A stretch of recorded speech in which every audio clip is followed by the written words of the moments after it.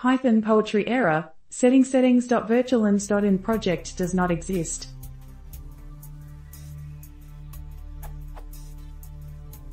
I am setting poetry to create virtual environments in the project directory.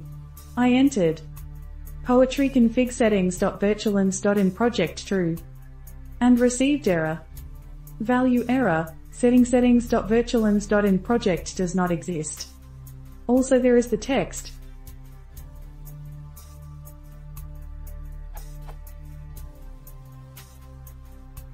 Runtime warning, the _POSIX subprocess module is not being used. Child process reliability may suffer if your program uses threads. Program uses threads. Runtime warning. How can I solve the error? It seems that error deals with version of the Python. I am using Ubuntu 16.04 version. Poetry version 1.0.5.